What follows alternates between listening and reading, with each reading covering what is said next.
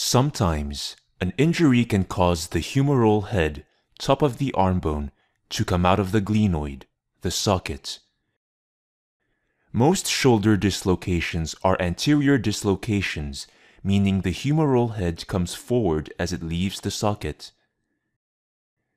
The labrum is a rim of cartilage that attaches around the edge of the glenoid and contributes to the stability of the shoulder joint. Sometimes, the humeral head tears part of the labrum as it dislocates. This is known as a Bankart lesion.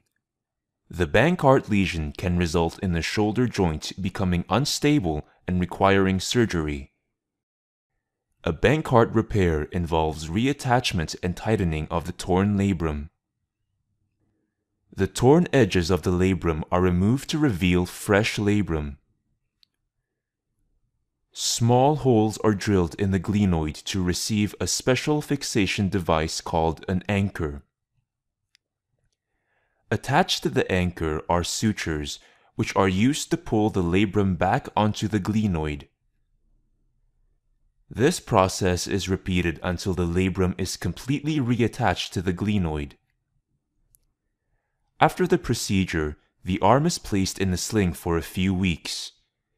Physical therapy will be required to regain shoulder motion and strength.